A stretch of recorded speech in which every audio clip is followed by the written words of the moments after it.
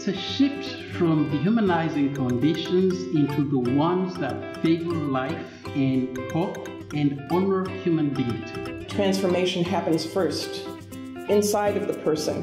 A person has to feel confident, capable, and be motivated to want to engage in a process of change. We don't talk a lot about love and development, but it captures all that we do. Self-esteem, positive decision-making, sense of belonging, courage to step into one's purpose. I think really ultimately that love is the tool for transformation.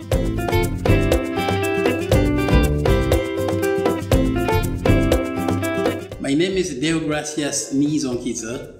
I am American-born in Burundi, a country with some of the worst health indicators in the world. I'm also the founder of Village Health Works, grassroots health organization that also provide education, agriculture, and economic development programs in one of the rural areas that is very poor in Burundi. My name is Melching, and I am the CEO and the founder of Tostan, which is a non-governmental organization based here in Dakar, Senegal. Tostan actually creates the conditions for change and transformation through its community empowerment program, which we have been able to implement in hundreds of communities throughout West Africa, in 6 African countries, and even in Somalia and Djibouti. My name is Mukuria, and I'm the founder and president of XanaAfrica. And we're here in Nairobi, Kenya, where we deliver pads and related health education through comics to girls to help them step boldly into the promise of their future. When a girl or woman knows her rights and choices, she can step into the life she wants. Pads are a vehicle to deliver the support.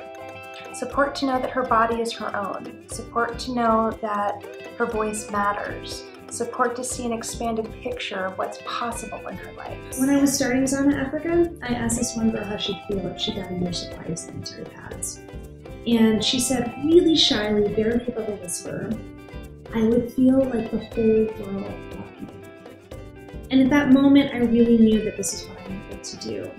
I attended a declaration by a community that, after learning their human rights, had decided that female genital cutting was a harmful tradition that they needed to abandon to achieve the goals and their vision for a better community, for well-being for everyone in the community, particularly for their girls and women. And since then, over 7,000 communities in West Africa and Somalia and Djibouti and East Africa have decided to abandon this practice as a united family wanting better health, respect for human rights, a better future for their daughters. In 2008, Janine, a 21-year-old mother, died in labor.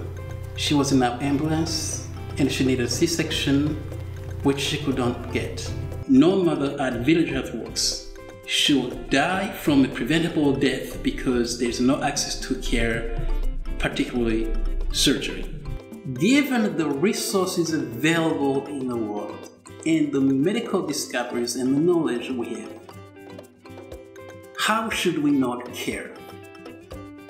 Shouldn't humanity's greatest progress and achievements be in how we value the dignity and the well-being of others? All of this is with the foundation of this human rights approach, one that is respectful, non-judgmental, and that really is patient, encouraging people to take the time they need to really understand why they are making these changes and do it in a way that will bring about unity, peace, and well-being within their society. Transformation is in a girl's life when she's able to step boldly into the promise of her future and unleash to make her own informed decisions.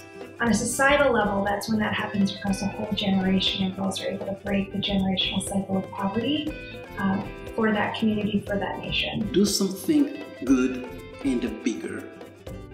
Do it in the spirit of kinship and humility. Live every day with compassion. Don't wait for anyone else. You are the one.